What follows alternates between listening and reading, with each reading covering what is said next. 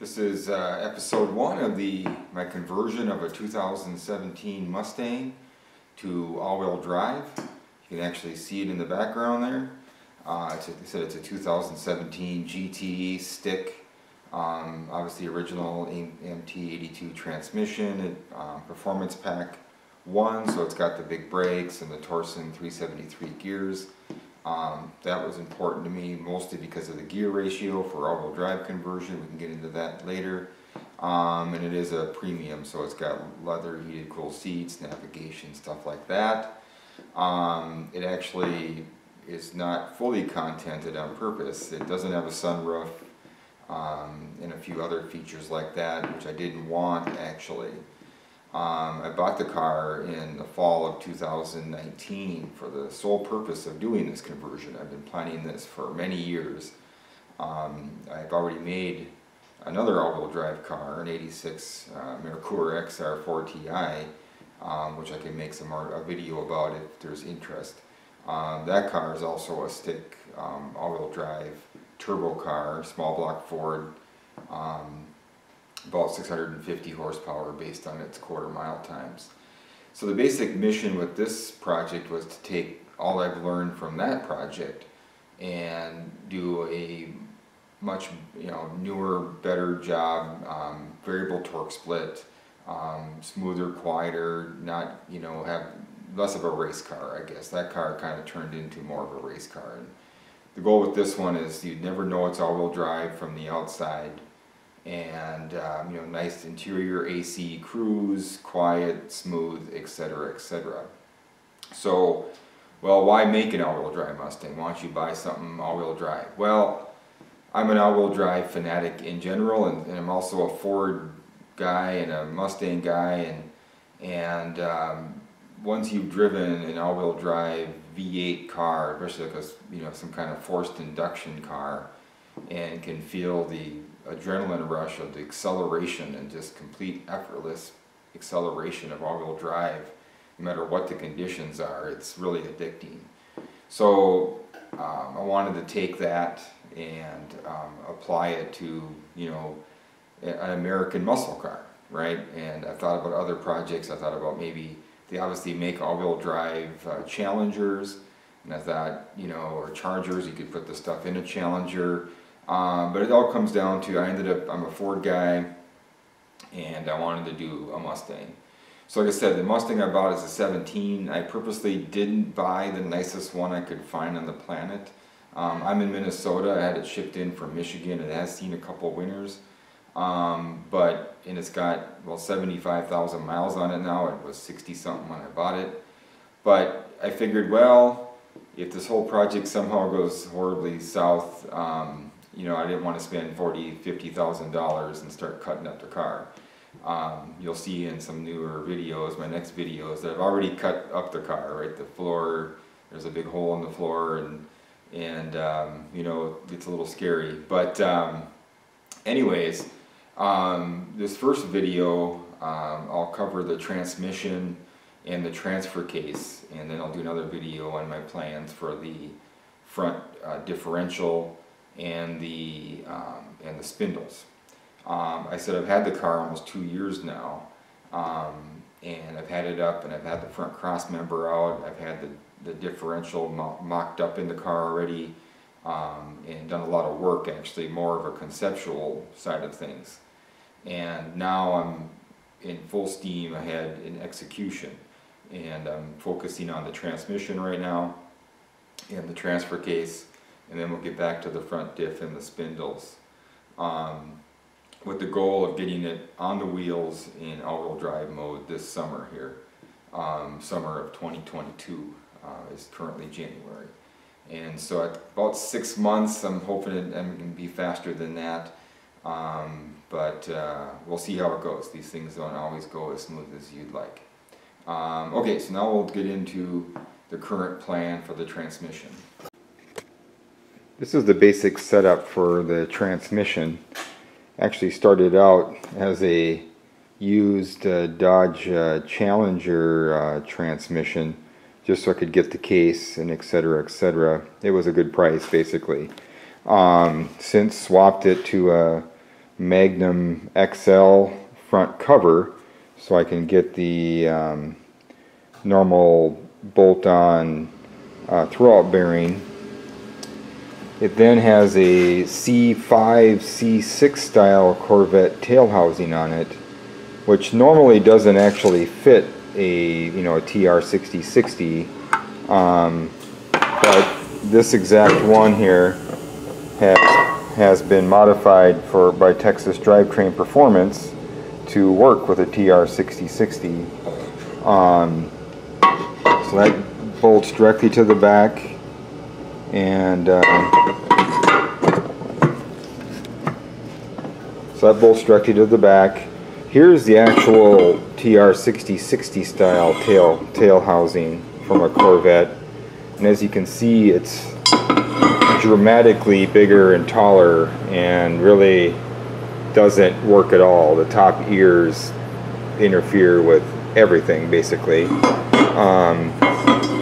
It will have an external shifter, so using the normal GT 500 style shifter.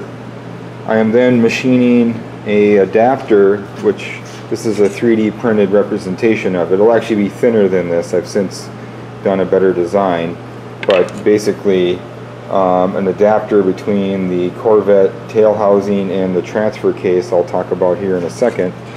So basically this bolts on there and is an adapter, which then this transfer case fits on. Now this is a Borg Warner 4440 from a V8 Dodge Charger, and I will why have I selected this transfer case? Well, a couple of reasons. I wanted the drive shaft to be on the right side of the car, or the passenger side, so that any bump in the floor would be on the passenger side and not affect the pedals and everything else on the driver's side of the car. It also gets the diff on the right side of the car and away from the steering shaft, etc., etc. I also wanted a variable torque split transfer case, one that basically could be rear-wheel drive or all-wheel drive, and that's what this is. You can see here it's just got a simple 2-wire PWM control.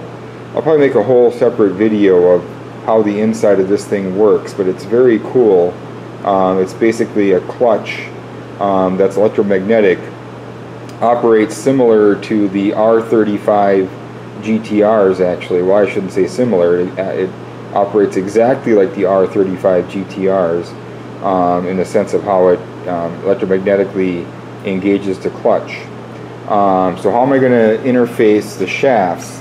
So basically the V8 versions of this bell housing, of this transfer case, use this adapter that goes into this spline here, as you can see, and on the inside of it is a metric 1 module 30 spline and this is a GT 500 TR6060 main shaft, and it just so happens to work out that this section here, which is normally not used, will be exactly where the spline needs to be to fit that on there, basically, which is lucky.